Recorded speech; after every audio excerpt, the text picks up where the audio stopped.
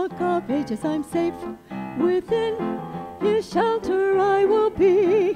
The winds may blow and the angry storm all around me rages. I'm on this rock of ages I shall stand. I stand upon the blessed holy rock of ages I'm safe. Within his shelter I will be. The winds may blow and the angry storm all around me rages. Upon this rock of ages I shall stand. Hide me, O thou rock of ages, till thy blessed face I see. When the storms around me rages, rock of ages hide thou me. Though the storm around me rages, solid is the rock of ages. I stand upon the blessed holy rock of ages I'm safe. Within his shelter I will be. The winds may blow and the angry storm all around me rages. Upon this rock of ages I shall stand. On Christ the solid rock I stand. All other ground is sinking sand.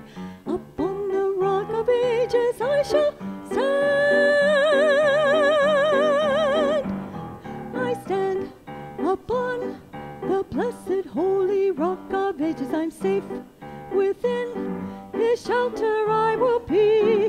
The winds may blow and the angry storm all around me rages. Upon this rock of ages I shall stand. On Christ the solid rock I stand. All other ground is sinking sand. Upon the rock of ages I shall stand.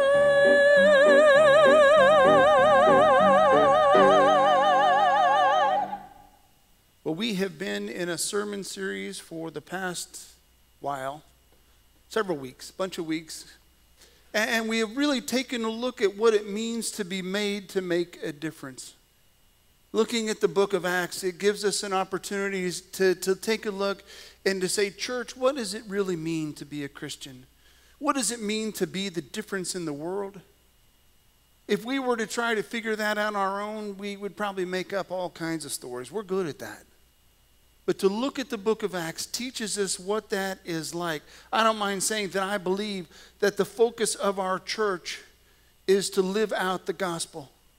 That is who I feel called to be as a pastor and called to be your pastor. I feel like that's what we're supposed to focus on, living out the gospel. And what does that mean? Well, the blueprint to me for loving others to love Christ is spelled out as we have gone through. We take a look and to summarize where we've been and where we've come from. Acts 2, we see the Holy Spirit coming down upon those who were gathered together. And like tongues of fire spread across, Peter, the fisherman, breaks out in a message, in an amazing message. Some of us went to school for a long time to be able to preach like that, and here he breaks out. Go, Holy Spirit. But it doesn't happen without the Holy Spirit working in and through him. Acts 3, we found Peter and John walking along on their way to the temple because it seemed natural for them. That's what you do in the middle of the day. And walking by, they see a man who is lame that is sitting next to the temple or to the gate beautiful. And they didn't have anything to share with him that you would think that he needed, like alms or any kind of monies, but they gave him what they had. And that was the blessing of the Spirit, the blessing of the gospel. Him dancing around later and talking with people, it spreads and thousands are giving their lives to Christ. We saw in Acts 4 that persecution didn't deter the disciples. They kept on preaching and pointed to the miracle of this lame person walking again. It didn't detract from what they were wanting to do and what they were trying to do as the church. Acts 5, we find that all were given their lives were without need, even though some were maybe trying to twist that a little bit to make themselves look better than they actually were. Ananias and Sapphira were going to give their property to the disciples so that they could do, but they kept a little bit back for themselves, even though they said they gave it all. And it's basically, we see that when we give our lives to Christ, it's all, and let God deal with the rest of it. Acts 6, we see that the early church was carrying on in this new way, this sharing the gospel, the loving others, and issues were brought before the disciples, saying, hey, these Hellenistic Jews, their widows weren't being taken care of. We're leaving them behind. We don't do that. So they stopped what they were doing. They found those that could solve the need and meet the need, and they went back to doing what they were supposed to be doing, and that was sharing the gospel. And in so doing, teaching us that's what it's like to live the gospel. In Acts 7, we understand that the church will always be a mess if we find ourselves focused on our wants versus the mission that is set before us. When Stephen was moments away from death, beyond anything he could imagine, opposed by a hostile, stiff-necked group, he refocused on his original vision. Even looking at death in the face, he focused on God and why he had been called to this place in time where he was in his life. In Acts 8, we looked at the idea that all too often we think of these walls, and this is a sanctuary, as a safe place for people to come to step out of the world, when ultimately the sanctuary was thought to be the place where God hung out. We live and love an amazing God, and it's really, the world should be coming into a place like this, because this is the answer for the world. This is the sanctuary where God will show up, and God is already, and so the world needs to be a part of that. If we have built for ourselves walls that keep others away from knowing and loving God, we need to tear that down. If we have built walls around ourselves that will keep others from us from knowing the true self that we have, we need to tear that down. If we have built the walls around ourselves, then rather than telling God's story, we need to tear that wall down. It's what we learned from Acts 8. Acts 9, we learned that there are so many ways that we can make excuses for not being a part of the church. We had a little fun with that. But we learned that there was one person that had all the excuses in the world not to be a part of the church and follow God's will that day. God called this another Ananias to go to this guy named Saul. Go to Saul, and I want you to let Saul know what it is that I'm doing in his life. This is the same Saul who was breathing out murderous threats. The guy that was calling out Christians all over the world and was tearing them down, tearing them apart. Ananias could have had every excuse to say, God, I'm not your guy for this one. But he didn't. He went forward. And he said, all right, God, I'll do this. He might have feared him, but he said, Lord, you are bigger than my fears. And I'll go ahead and step out in that way. Acts 10, we learn that fear is the absence of faith, Paul Tillich writes to us. God is bigger than our fears. And we have to trust that. As we grow to be the church, we need to seek justice, to love mercy, and to walk humbly with God. This is what it is like to build ourselves up in the church. What we learn from going back through this synopsis and where we have been in our walk is to understand that as we build the church, we've been building this church for 90 years. There's 90 more, maybe 180 more, whatever it is, whatever God wishes to be built. But we build this church on this kind of foundation, that the Holy Spirit must come.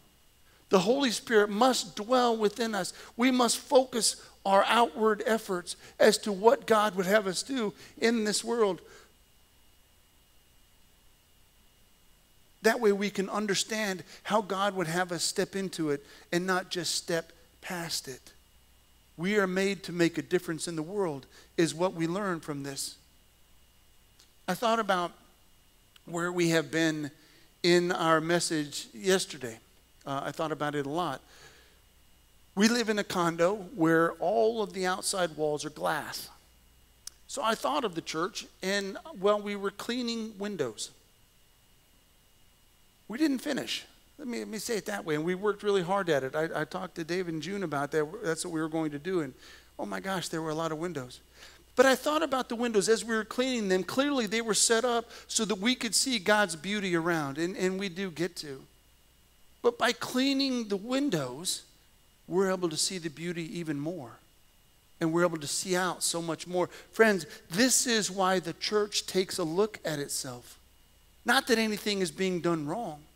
But it is if we do understand more and live into more what the Holy Spirit can do in our lives, we then have the ability to see the beauty of God's world even more. And we see things that maybe we didn't quite understand. Today, as we close off our conversation on Made to Make a Difference, or close off the conversation of the beginning of what we take a look at to Made to Make a Difference, I think it's a perfect culmination that we find in Acts 17. Paul is going about doing his Paul thing, and nobody does Paul like Paul does, right? Wherever he goes, he is preaching the gospel. It doesn't matter where he is. He's in Areopagus, and he's sharing with these guys. It's another word. The Greek word means Mars Hill. And he comes around all of these people. It's a very philosophical area where all kinds of ideas are shared. Friends, I think this is a perfect culmination of where we are in Made to Make a Difference, because this is a lot like our world today. There are so many philosophical ideas that are going on today for us to consider. Consider this, consider that. It was almost as if these folks that were at this area, at Mars Hill, Areopagus, that they would take a look and they would say, okay, well, what new can we think about? It's almost like they didn't even want to think about what they thought about yesterday and grind on that a little bit. They want to know new thoughts. They want to understand new thoughts.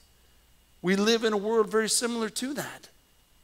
And what I love that Paul did was Paul's story didn't change. His method did. But the story didn't change. The gospel didn't change. The gospel was still the same answer for them in that moment as it is for us, as it was for Stephen as he was being stoned, as it was for Ananias as he was going to see Paul the conqueror. The Terminator, I think is what I called him. But we see Paul coming before, in first verse, while Paul was waiting for them in Athens, he was greatly distressed to see the city that was full of idols. Our text says distressed, but it really doesn't give it enough credence for what he was really feeling. He was angry. He was upset. This fought against every single bit of his being as to who he was. Nothing that was going on in this area agreed with him as a person. You know you've met somebody like that before. You know you've gotten along and you've talked with someone that they come out of left field with some kind of thought and you're thinking, no. That's not how I think about that. I have met those that aren't Cubs fans. I've had that feeling before. That you couldn't understand baseball if you're not a Cubs fan, right, Ori? Right. Distressed doesn't cover where he was with this because it fought against everything he did all day long. As we think about that, how would you handle stepping into a lion's den of sorts? A physical thought that is absolutely opposing to how you feel. How would you handle that? Would you get upset? Would you immediately start talking about how people are wrong? Would you get angry and just wash them off and say, look, I don't need this, I'm out of here? It says in verse 17 how Paul handled this situation. And it's how we are to think about this as the church. It says, so he reasoned in the synagogue with the Jews and the God-fearing Greeks, as well as the marketplace day by day, those who happened to be there. Anybody, I like how it says that, those who happened to be there. He reasoned with them. To reason with someone is to find a common ground. To reason with someone is to put yourself in their place, to understand where they're coming from in order to know how you can direct someone with letting them know that you might feel differently. He didn't tell them how to feel. He reasoned with them. He met them where they are. Doesn't our loving God do the same with us? in a certain sense, that God is unshakable, but God meets us where we are. God comes into our life and said, look, I get why you think that's the way it is, and I can't speak for God, but this is my imagination talking. But this is how it is. And this is how I want you to understand this. Paul didn't yell at them. He didn't argue. He reasoned with them. There's always two sides to every conversation. I find that hard to believe when I'm having a loud conversation with someone. But there's always two sides. And then I think what Paul is introducing to us, and then there's the third side. Somewhere in the middle. You bring two cultures together that think about something differently, the thought remains the same. The conversation that he brings to them is, who is the loving God? He stuck to his usual pattern as it shares with us. And he shared with these people again that really want to understand something new. I love how they responded. I mean, I look at these Epicureans and Stoics, how they responded. Verse 18, what is the babbler trying to say? I can promise you that I have had conversations in public, and I've had people, what in the world are you talking about? I didn't ask you to talk about Jesus. Well, that's kind of who I am, so it's going to happen. What's this babbler talking about? I mean, can you imagine someone going up to Paul and calling him a babbler? Did they know who this guy was? The Terminator? To call him a babbler is to suggest that you're just saying stuff. It makes no sense. What are you doing? We have to understand where they're coming from. For the Epicurean, everything about them was materialistic. Everything about that they were all for. They didn't believe in any kind of afterlife. They were superstitious. The Stoics, on the other hand, believed very much in a divine providence. They very much believed in a logos, in an idea that the fullest potential when they had lived would be as they grow older, and then they pass along spiritually. Paul coming in and talking with them had to be talking a language that they really couldn't understand. It was new. It was something different. But it was something that they clearly thought was, maybe the Greek can be translated baloney. But it says at the end of 18, Paul was preaching the good news. The good news about Jesus and the resurrection. In this opportunity, maybe if Paul were the kind that likes to be liked by others, he might adjust his conversation a little bit, but it just shares that he shared the good news. Even knowing what these folks were like, knowing that maybe they might not accept it, knowing that these folks don't believe in an afterlife. They don't believe that anyone can be raised from the dead. I love that it specifically says that he was speaking about the resurrection. But you know, these folks that welcomed him as the babbler, something happened. Something beautiful took place. In verse 19, they took him and brought him to the meeting, and they said to him, may we know what this new teaching is that you are presenting? May we know? It's one thing to think of someone as a babbler, someone that's making no sense in anything they're saying, but then something shifts to suggest, we want to know more about what you're talking about. Friends, I call that the Holy Spirit at work. Something changed in their hearts to suggest we want to know. We'll learn later on that some of them agreed that they wanted to hear more later after calling him a babbler again. But some of them followed and came to understand, look, I get what you're saying. It's the work of the Holy Spirit.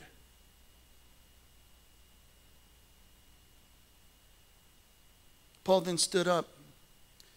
And I love that he stands up before these and he says, I understand that you're very religious. This is him reasoning and understanding where they are, finding that common ground. And he shares with them that you worship something as unknown, and I want to let you know what it is. And he goes off into sharing the good news. He goes off to sharing an idea and goes through a beautiful discourse. Scholars have looked at the part that Joanne read, and it's a beautiful text that Paul reads and goes from the beginning. This is who God is. This is why he sent his son. This is why his son died. He shares the full length of the gospel in a way that they could hear it. We do this every day with our lives. You all do this all day long in your lives when you walk. You live the gospel. People can come to understand who is your Lord by how you treat them, how you treat others, how you interact, how you are. Clearly, there's an understanding that you live for something greater than yourself when people experience you. I know this because I have experienced most of you. And being new to your crowd, I can understand by the way you act, by the way you treat newcomers, by the way you treat people that I see on and on. I've been trying to capture this in my photography, and it's really hard to do. But to get together with a loving group of folks, this is really what we want to give away to a world. This is what Paul is doing. He's meeting people that are calling him a babbler, and he is sharing the love of Christ with them. He is sharing with them the good news. Why? Because it's the good news that solves the world's problems. Not telling someone how wrong they are, or telling someone how you know more about something, or telling someone how they should think. He shares with them what God did, and then the decision is theirs. The decision is theirs. He goes through and he talks about the wonderful worship of the Creator God in the first couple of verses. He goes then through a discourse about the relationship of human beings with this Creator. He provides a transition, then capping off the argument of the relationships, and then comes back with the same thoughts. If you can picture it, it's just a beautiful package, beginning with the thought, ending with the thought, and almost like an accordion, explaining it as he goes through. It's called a chiasm. It's a beautiful train of thought. Tell him what you're going to tell him, and then tell him what you told him. It's today's adult learning curve. But two things that I want to just make sure we note about what he shared. First was what they worshiped. Paul referred to what they worshiped, not who they worshiped. Their worship was totally wrong-headed. As he came in, if you notice, he looked around and there's all kinds of idols, and Paul let them know that they need to worship this unknown. That where they are focusing their attention, they're missing something, and they're gathering that from him. Second is a strong emphasis on ignorance. That's meeting them where they are. They're all about the knowledge. Not knowing was worse to them than knowing something that was wrong. And so Paul meets them there. Friends, this is where our world is today. They want to understand. Our world is a very intelligent world that wants to understand and know things, and that's why we are to live sent. That's why we are to go and to understand and to live in the midst. That's why a sanctuary is to be where the world comes in at all costs, so that our loving God can let people leave differently than when they came. Paul teaches us to deal with these folks that consider themselves spiritual but not religious. So my question to you is, what's it going to be, church? As we step into this new adventure together, my time with you is still new. Are we going to pray for a Holy Spirit to come, to indwell within us? Are we going to recognize problems, find a solution, and continue getting back to sharing the gospel, to sharing the good news? Are we going to not let excuses be what drives our day, but we are going to let God's will be done in all that we are? And are we going to step into the groups that may not seem friendly, that may seem to feel and think differently, and be a loving group in and amongst them? What do you think, church? Can we be that loving presence that shares, lives the good news to North River Shores and to Stuart? I know that we can. I pray that we will. Let's pray together. Loving God, we do thank you that we are wonderfully made. We are made in your image. Help us, loving God, to recognize that those that we come in contact with on a regular basis are made in that same image. There may be others that think differently, feel differently, act differently, but they are made in your image too, Lord. Lord, give us the courage to let your word be our final answer. Let your word, let your good news be all that we are about. Be with us as we embark in an adventure, in a journey together with you at our lead. It's in Jesus' name we pray. Amen.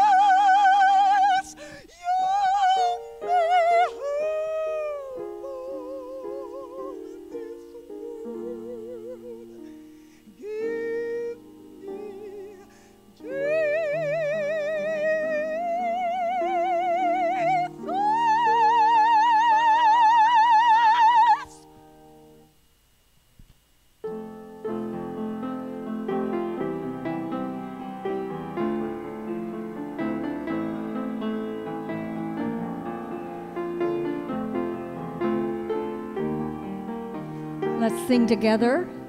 Give thanks with a grateful heart. Give thanks to the Holy One. Give thanks because He's given Jesus Christ, He is Lord. Give thanks with a grateful heart. Give thanks to the Holy One. Give thanks because He's given Jesus Christ, He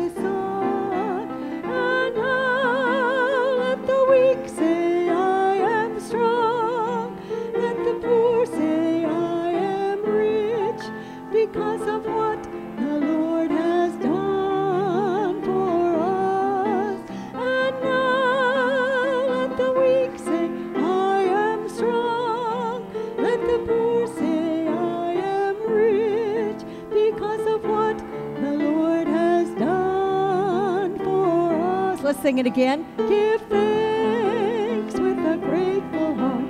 Give thanks